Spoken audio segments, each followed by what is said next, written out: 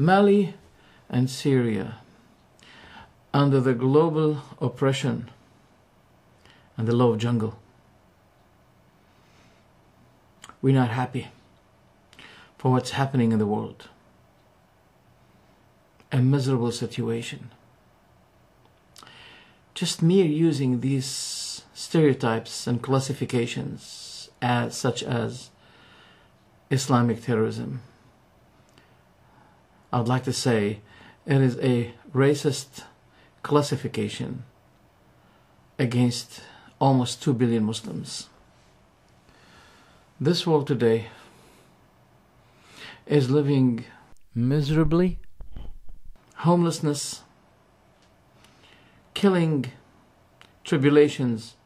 It is only because of the economical ambitions that incite all of these classifications and stereotypes. Economical ambitions are behind these stereotypes. Killing hundreds of thousands in Iraq and in Afghanistan. It happened under the justification of this economical ambitions. Despite all of the fatwas, the verdicts that have been issued against terrorism, against chaos killing, against innocent killing, despite all of those fatwas that have been issued by scholars who gathered and agreed to give such verdict, despite all of that, the word Islamic terrorism is still being used. And I start to hesitate. Is it an economical ambition, or it is a hatred? That people still carry that hatred that the Crusaders had before. I can see, despite the fatwas that the scholars officially had given, the West still insisting of using these provocative stereotypes and terms. And I would say it is to discourage those who have a desire to come to Islam and to be converted. You're watching what's happening in Syria. And I want to bring back your memory 2 years before until today. Did you ever hear the West using the word terrorist Bashar al-Assad? Bashar al-Assad belongs to a criminal cult that has a dark history in Islam. A dark history. Did they call the terrorist Bashar the Alawi terrorism? Did they call Bashar Alawi terrorist? No. No. So the question is, how all the West had instantly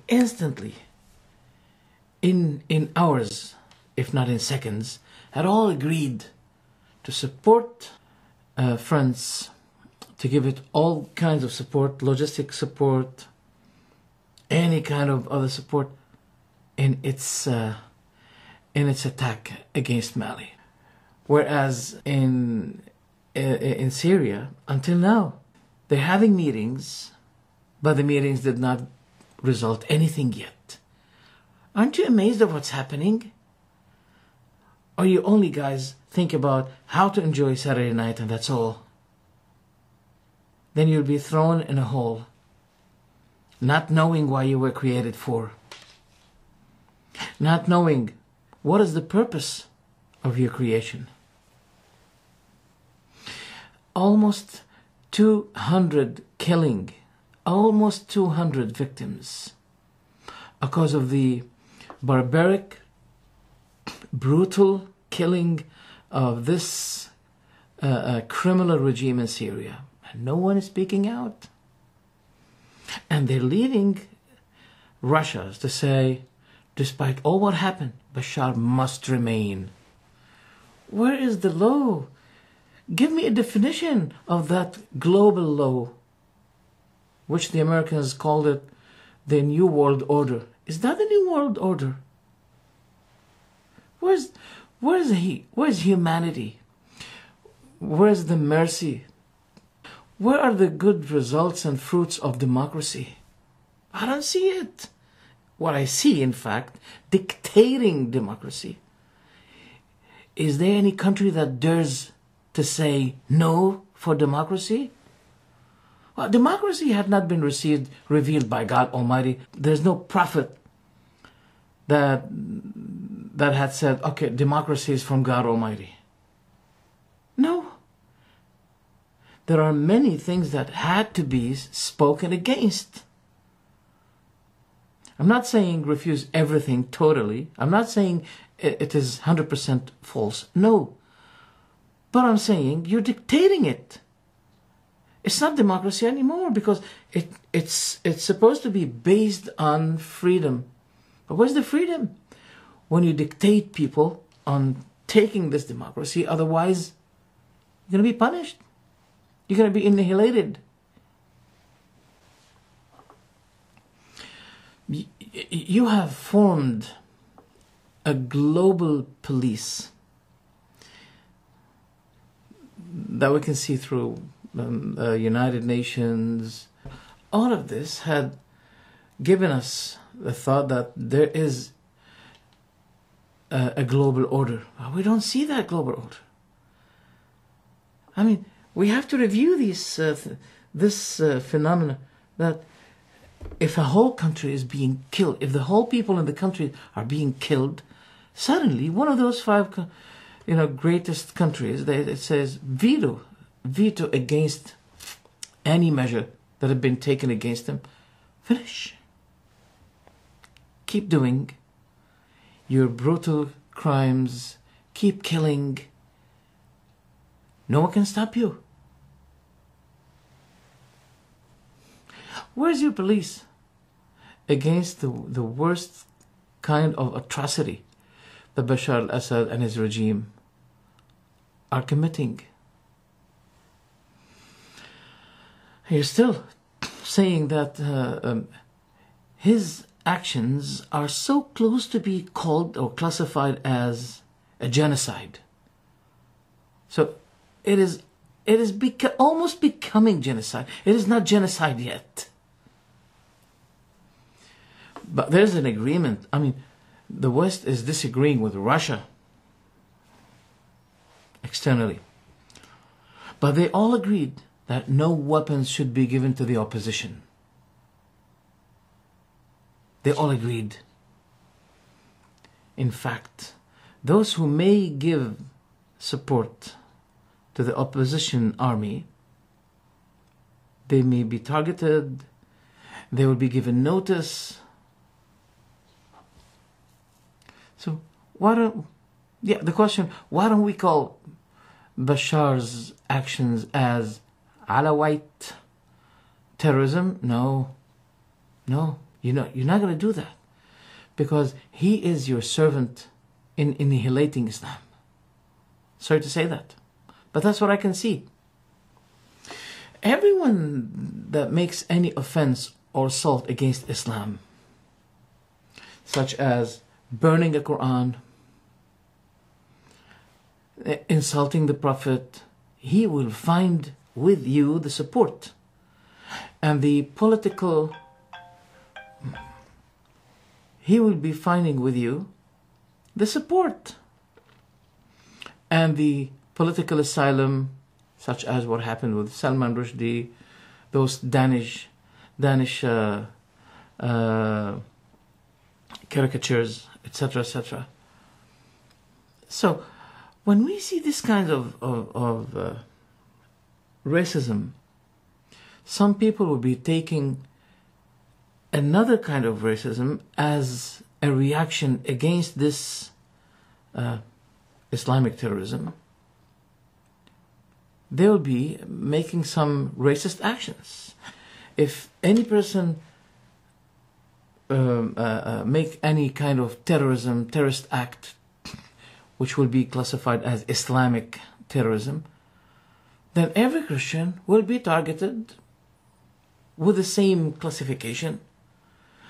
So some fanatic Muslims will be saying, all right, we're going to do something against any Christian, any blonde hair people, etc.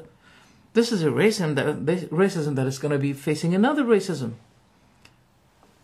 So as a result, people don't differentiate between British, French, Dutch, Italian, or American.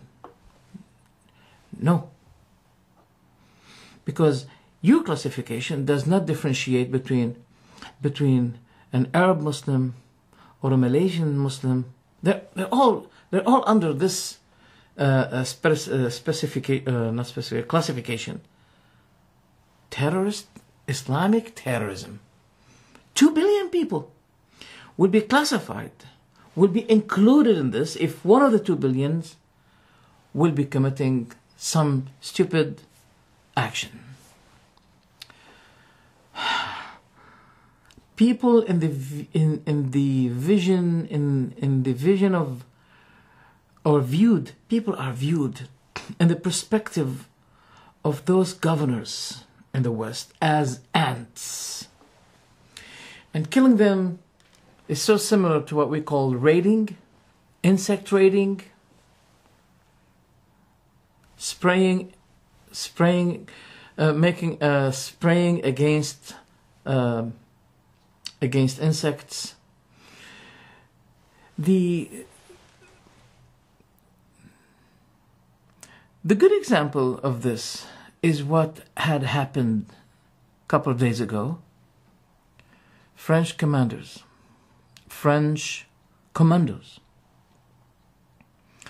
went to Somalia, and 5 kilometers before, they saw a group of layman people, like Bedouins, in the desert. They killed them all, fearing that if they kept them alive, they may call, those Shabab group, etc., etc. They killed them all, but one remained alive, and he called those kidnappers. And as a result, the French army had encountered a tough and difficult resistance. So, is there any value for those people? Why we see the Westerner people, they care about human rights inside of their countries, but outside they can do anything and no one can stop them. That's what's happening. So they failed in their operation against the Somalian people, in which I disagree with. I disagree with kidnapping. I disagree with it. It is not Islamic. But at the same time, look, it shouldn't be faced with these kinds of also stupid actions as well. Killing innocent people for the sake of rescuing one person, killing tens of people. What does this mean? It means that those people are ants. So it is not only the wife of Ceausescu, it is not only the wife of Ceausescu, the so-called civilized Americans today, they could not find in the whole entire earth a place for Osama bin Laden to bury except in the sea, and try to find a shark to swallow him. Wow! And people were shocked. Wow! America had gained the war against a man, civilian man, unarmed man. I wonder what's going on. Many American soldiers, they kill Taliban soldiers, and they start to piss on them, generate over their bodies. Yeah, we won. Poor people in Afghanistan, look at them. America needs allies from the West, for Europe, allies everywhere against those poor people. Yeah, they have some Kalashnikovs. With these Kalashnikovs, the Americans had to leave Afghanistan. I don't know how to describe the world. America, inside America, if there's a thief or a kidnapper or any robbery operation in a bank or etc. Or if there are some hostages in school, they'll be surrounding the school, trying to deal with people kindly, telling them to stop their kidnap, etc., etc. It's a beautiful view. But when they targeted the two sons of Saddam Hussein, what did they do with them? From Apache, which can launch its missiles in a distance of 4 kilometers, they launched the house of the sons of Saddam Hussein. They were targeting them by missiles. What did they have? A painter woman, who drew the picture of George Bush on the entrance of Al-Rashid Funduk Rashid, Al-Rashid Hotel. Yes, the Americans have the right to speak against it, to do any action against it, but not to launch the house of this painter, and she's a woman, to launch her house with missiles and to let the whole family. Oh, sorry. She went out of her house when her house was targeted by missiles, and she went to her sister's house, and they targeted after that her sister's house, and the whole family with children, they got killed. All right, she did something that you may disagree with. Okay, we understand that. But to launch your missiles against the house, what is going on? It's horrendous. It is insane. This is insanity. I don't know how to describe that. Why these crimes have been committed by people who claim maintaining the principles of human rights and etc., but internally, inside their countries, but not outside. Outside their countries, they are mass killers. They are just like Hitler. They were using Gaddafi's jails, Bashar al-Assad's jails, many other countries' jails, to torture their prisoners. The question is, why is it allowed for the Danish painter, drawer, to ridicule the Prophet Muhammad and his companions and his wives, but it's not allowed for George Bush picture to be drawn? Why? Why this is not allowed, but that one is allowed? If the democracy allows you to draw the Prophet Muhammad out of ridiculing and mocking, which provokes 2 billion Muslims, is allowed. Under what? Under the justification, the pretext, the slogan of freedom, democracy. Then why it is not allowed to do the same thing against George Bush? It seems to me that Allah wants to show the contradiction of those people. Why burning the picture of Bush angers the Americans, while burning the Quran should not anger the Muslims? They should understand, the Muslims should understand that the democracy, necessitates that we should be accepting burning the Quran with wide chests, with pleasure and smile. These are the conditions of democracy. You have to accept it. You have to comply to the laws of democracy. I'll come back in a minute. What I want to end with is that if you boast that you are the 5 greatest countries in the world, every day we say, many times, Allah is the greatest. Allah, the creator of the earth, of the universe, is the greatest. And He's not unaware, but rather well acquainted of what all you do, and well acquainted of your arrogance. But my question is, where are the Muslim scholars to try to make a solution, to interfere, to do something peaceful? I don't see. And this is a problem.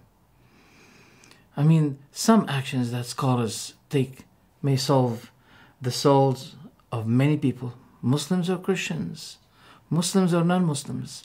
But I feel really embarrassed and disappointed for this paralyzed kinds of people that they don't do anything. We don't see them in the scene.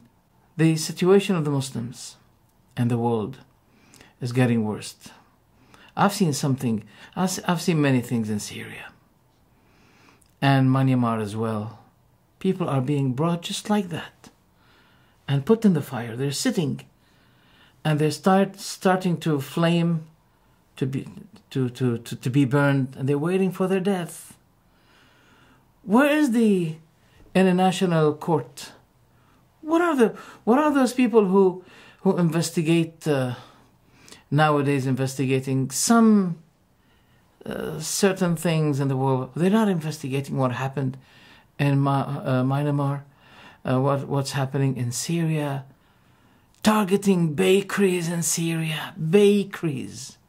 Those jet fighters, MiG-23, they're not targeting Israel. They're not targeting Al-Julan. They're not targeting Israelite military. They're targeting bakeries.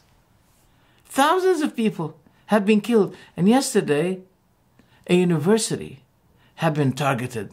So it occurs to me, it seems to me that there is an attempt to kill as much as possible those Sunni people in order to minimize them.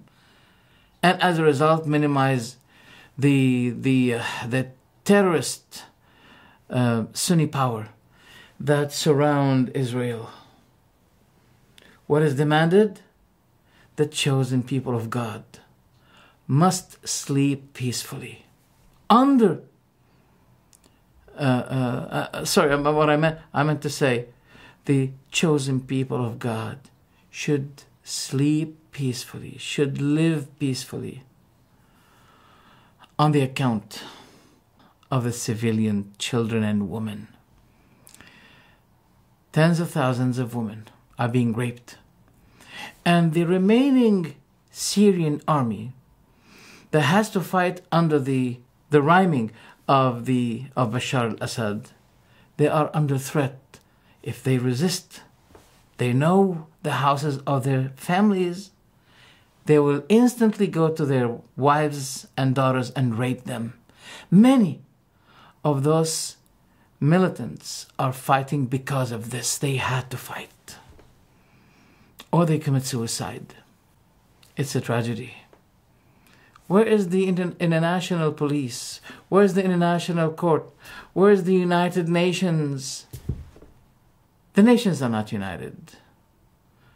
But they have to be united with a great compliance and humility under the ambitious greatest countries.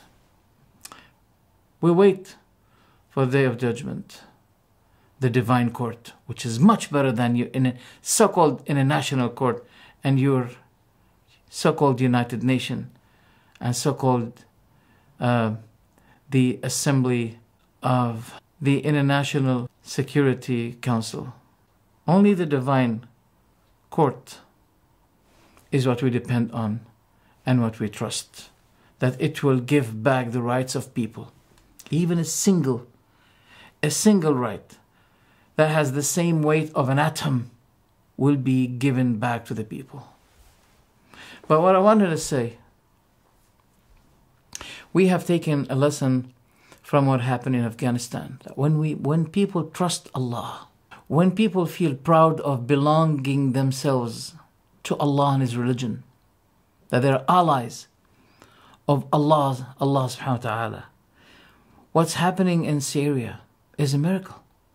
Yes, there are many people that get killed, but at the same time, there is a resistance not against Bashar al-Assad, but against the whole world, who want them to stop resisting, to live under Bashar's family's desire, whether to kill, because he's the owner of Syria.